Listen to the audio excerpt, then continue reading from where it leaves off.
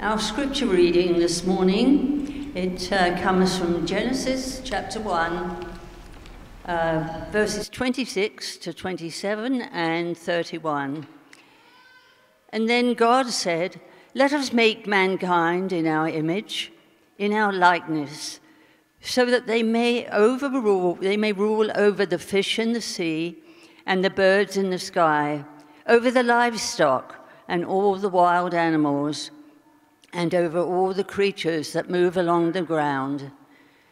So God created humans in his image. In the image of God, he created them. Male and female, he created them. God saw everything that he had made, and indeed, it was very good. And then in Revelations chapter 21, verses 1 through 5, "Then I saw a new heaven and a new earth, for the first heaven and the first earth had passed away, and there was no longer any sea. I saw the holy city, the new Jerusalem, coming down out of heaven from God, prepared as a bride, beautifully dressed for her husband. And I heard a loud voice from the throne saying, 'Look, God's dwelling place is now among the people, and he will dwell with them.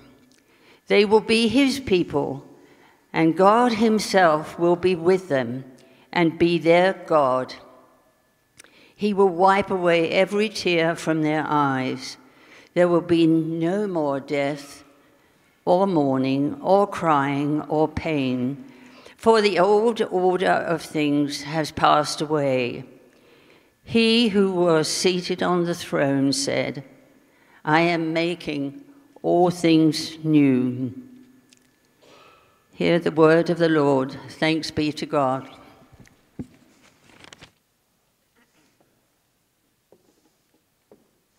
Thank you, my friend. Well, every good story needs three things, they say: a beginning, a middle, and an end. That's how stories work, right? Because if you don't start at the beginning, there's no way you're going to understand what's happening in the middle. And if you don't go all the way through to the end, you're going to be left frustrated and confused, right? Every good story needs a beginning and a middle and an end. When my boys were little, their favorite film was Finding Nemo. Have you guys seen this one? I watched Finding Nemo more times than I care to count. But can you imagine if I had fast-forwarded past the part where Nemo loses his mother and gains his lucky fin? We would never have understood, right? Like why Nemo's dad was so anxious, and why they got in that big fight, and why he swam out to the boat, and how he ended up in a dentist's fish tank. And in the same way, if we never saw the end, we wouldn't have known why the movie was called Finding Nemo, right? It's because beginnings and endings, they matter. The beginning of a story, it tells us who the characters are. It tells us the history. It tells us where we've been and where we're going. And so as the story goes on, it will continue to make sense to us. And this is just as true when we look at our own stories, isn't it? Especially as they are reflected in God's Word. Because where we begin a story really, really matters. In the book of Genesis, whose title just means beginnings, it's our sacred text for understanding how we came to be, what it means to be human. But unfortunately, there are a lot of folks that skip ahead, that fast forward a couple chapters, and they begin the story in Genesis 3 rather than Genesis 1. Now let me explain what I mean by that. In the first couple chapters of Genesis, we get these poetic accounts of God creating the cosmos, God's loving presence, forming the world and animals and all creatures, bringing everything together. And it culminates in the pinnacle of creation, God making human beings in God's own image and calling them good. Pamela just read a beautiful and short section from that passage a few minutes ago. And it's unfortunate that so many folks don't start there. It really is. Instead, they begin in Genesis 3 with what we commonly refer to as the fall, or humanity's fall into sin. This is that story you probably remember from children's books. Sneaky little serpent convincing Adam and Eve to eat the forbidden fruit that God had commanded them not to. I think we all know this story pretty well. It goes that Adam and Eve were innocent. They were whole. They were perfect, in perfect relationship with one another and with God. They were naked, and they had no idea they were naked. That's how vulnerable they could be. But they take a bite of that proverbial apple, and suddenly, everything's different. Immediately, they're aware of their nudity. Immediately, they become distrustful of one another. They blame each other. And even worse, when they hear God approaching them, they run in fear and hide from God. And so God tells them that there will be these natural consequences for the choice that they made. That sin enters the story now, and it starts to change everything. It begins to distort who Adam and Eve have previously been and been called to be. Their relationship to themselves and to one another, to the earth and to God has been changed. It's been fractured. And so humanity has fallen, and it continues to impact us to this day.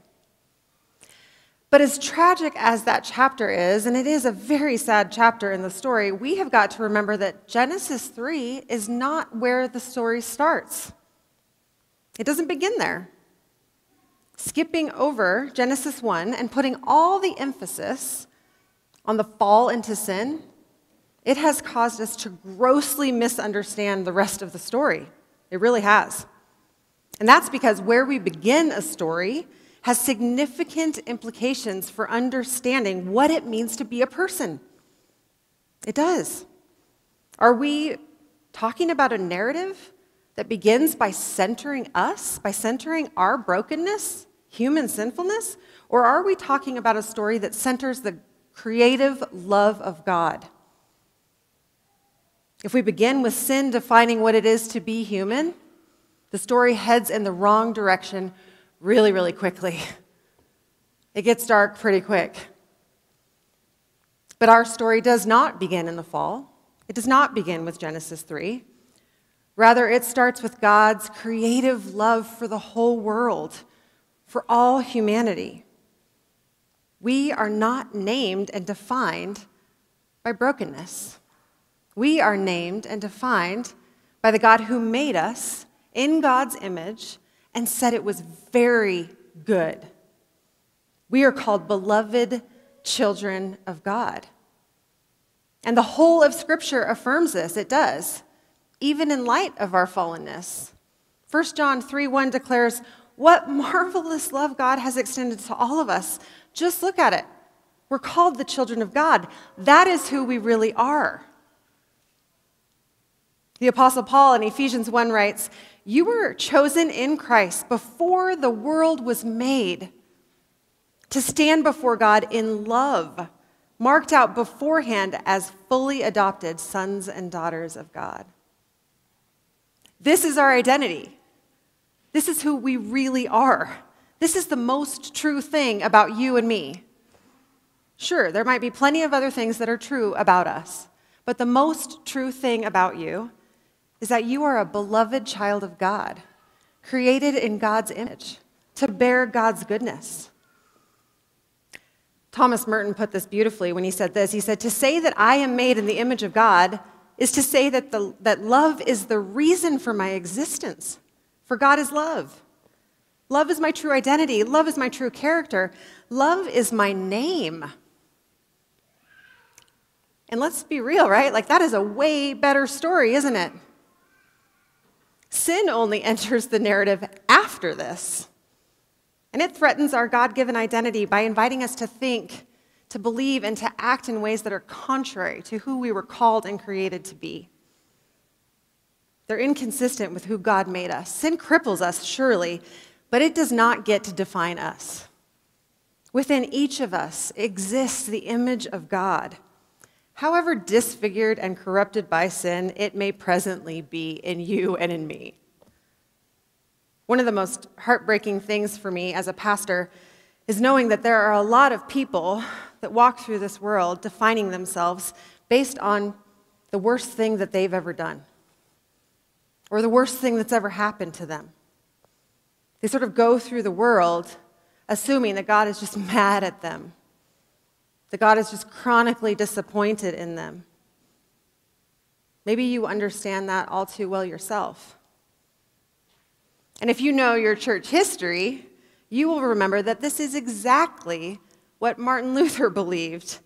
This is exactly the way he felt in his younger years. You didn't think I'd preach on Reformation Sunday without mentioning Luther, did you?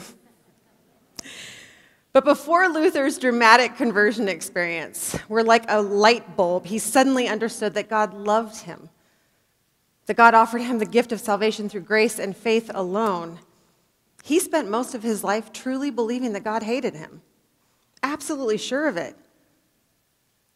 He would go to confession over and over every day, just sure that he had done something wrong, sure that the divine was angry with him. He was convinced of it. He had defined his identity around Genesis 3, around sin. He'd skipped ahead in the story. But everything changed for him when Luther just encountered the incredible, gracious love of God. He came to see that his truest identity was as a beloved child of God. He'd realized he'd started the story in the wrong place, and once he was captured by that better story, he couldn't keep quiet about it. He was like a man on a mission to make sure everyone knew who they really were, a beloved child, redeemed through Jesus Christ and created in God's image for love. And so he would go on to write this. He said, "The chief and sole purpose of the gospel is to restore us to the image of God. Love is the image of God. And this is not a lifeless image, but a living essence of the divine nature which beams full of goodness. And so the closer one moves toward love, the closer they approach the image of God." But you know, theologians before and after Luther have puzzled about what does it mean exactly that we bear God's image. They've wondered. They've written lots and lots about it. I mean, is this about the mind and the intellect in humanity that allows us to reflect God's image? Is it about our thinking self, our ability to make memory and meaning of this world? Or is it less about thinking and it's more about us being feeling creatures? We're not just rationalizing our experience, but we feel our way through this world. Or is God's image really more about the work that humans are called to do? We're supposed to populate the earth and carry on the work of creation. Or maybe it's really more like a relational connection, that we're somehow connected and related to God, and that's what it means to bear God's image, that there's like a small piece of God somehow in each of us. And the best answer everyone's got? Yeah, all those things are true, and more than we can probably understand and comprehend. And even though we may not be very good at reflecting that image all the time, the gift and mystery of bearing God's image is what we were made for. It is. It's who you really are. God created you in God's image, and God said it was very good. It was very good. And so, yeah, sin has come in to the narrative. Sin messes with us, for sure. It messes with me. But sin doesn't get to rename us. Sin doesn't get to define who we are. Father Richard Rohr, a Franciscan priest and one of my favorite spiritual teachers, describes this as the difference between image and likeness. Image is your unquestionable identity as God's beloved child. Likeness, however, is your personal appropriation of that. It's what you do with your God-given identity. And so image you have. No one gets to take that from you. But likeness you grow in as you come to encounter God's love, as it changes you. And that distinction really helps me because it keeps me rooted in who I am at the core, the most true thing about me. It does. And even on my worst days when I struggle to reflect that image, I'm called to walk in the likeness of who God's made me to be. I just think it seems that most of us have spent our lives assuming that the story starts in Genesis 3. We've centered so much of the plot around ourselves and around our brokenness, so it can be hard to imagine that something else might be true about us. I don't know if you know this, but in the book of the prophet Isaiah, God tells us he has a nickname for us. A nickname. And I think there's something in us that sort of assumes, based on what we know of ourselves, that this is not going to be a good nickname. We sort of brace ourselves and are like, what could it be? But do you know what God calls you? My delight. My delight. Not my disappointment. My delight. Why is that so hard for us to believe? Greg Boyle is an author, and he's the founder of the largest gang reforming program in the world, Homeboy Industries in Los Angeles. And he tells this really moving story about a man named Andrew, who is a former gang member, out of jail and in recovery. And Andrew has 3 small children that he's trying to establish a relationship with. Andrew didn't know his own father, but he's trying to do it differently with his kids. And so on his day off, he decides that he's going to take his kids to the library, and he's going to read to them. He can't quite afford yet to buy his children the library he dreams for them, but he's like, I can take them to the library and read for free. And so Andrew brings his kids into the library and takes them through the sections, and they pick a big stack of kids' books. And then they go find their way to the sitting area with the overstuffed chairs, and he pulls his kids into his lap, and he starts to read to them. And as he's reading, he noticed out of the corner of his eye that a librarian is standing there with his face scrunched up, staring at him and his children. And Andrew just knows this guy's upset with him. And he's wondering, like, what is it? Maybe it's all his tattoos. Maybe it's like his ghetto appearance. Maybe it's his dialect or his accent. Maybe that he's sitting in the wrong section. Maybe kids aren't supposed to be in these nice chairs. Maybe he's just reading too loud. But the librarian stands there the whole time, staring at him. Well, eventually he gets through his books with his kids, and they're heading out, and the librarian calls him over. And Andrew thinks, oh, great, here we go. He's going to tell me all the things I did wrong. So Andrew walks over there, already frustrated. But this librarian just looks in Andrew's eyes, and his own eyes fill with tears. And he just says, you're such a good dad. You're doing a really good job. You're doing a good job. And Andrew is just stunned, speechless, he says. Because his experience in this world has taught him to assume that all anyone would ever see in him was the mess he had made of his life. But all this librarian can see in him is that he's doing a good job. I think God is like that. I think God is watching us from the side, not pointing out where we failed. No. Reminding us who we really are, looking in our eyeballs and saying, you're doing a good job. You're doing okay. The late theologian Frederick Buechner wrote this. He said, I believe there is within us this image of God. There is something deep within us in everybody, but it gets buried and distorted and confused and corrupted by what happens to us. But it's still there as a source of insight and healing and strength. The good news of Jesus Christ promises us that sin's crippling impact, though it might feel overwhelming to us, it's ultimately been redeemed by the love of God in Christ Jesus. In the life and death and resurrection of Jesus Christ, God has transformed the whole world by revealing to us what God is really like, who God really is. God is not chronically disappointed in you. God is not mad at you. God is reminding you who you really are. In Jesus Christ, we see God absolutely refuse to start the story in Genesis 3. He refuses to do it.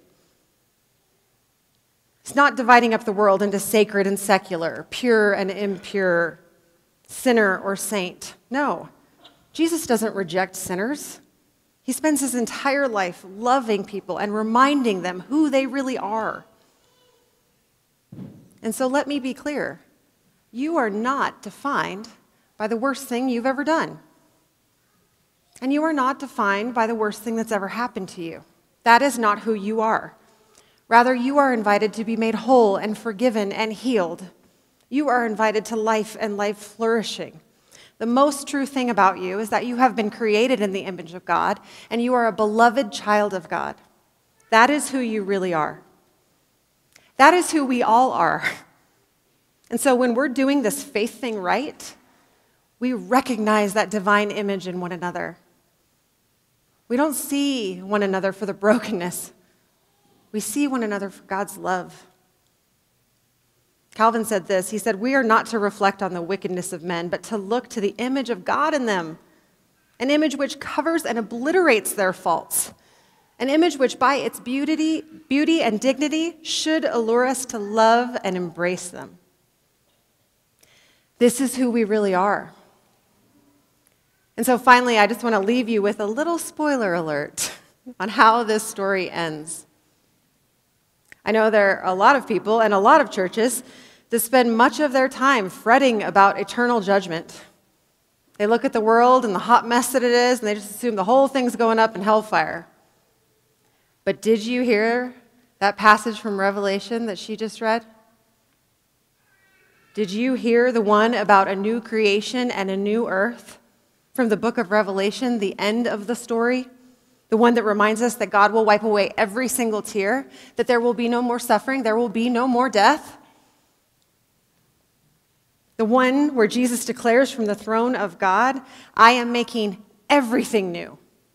Everything. That is where the story ends. Friends, the story ends with God's love, with wholeness, with life, with flourishing. We've spent way too much time focusing on the middle, way too much time focusing on our own brokenness. But the good news of God's love demands that we remember the whole thing starts and ends with God and with love. Not only is that the truth, but that is a way better story. And it's your story, and it's mine. And we're invited to live into it and make it our own. Would you pray with me? God, we place our lives before you, thanking you for loving us and calling us your beloved children. Surely there are many people here today that grabbed onto this good news and this good story a long time ago, letting your story of love transform their lives.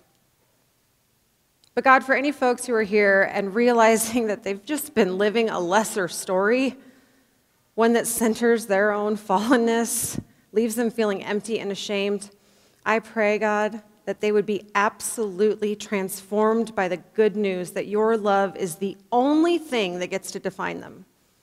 That the most true thing about them is that they are a beloved child of God, created in your image. Let your love wash over us, God. Let your love swallow us whole. May we begin and end our story in you.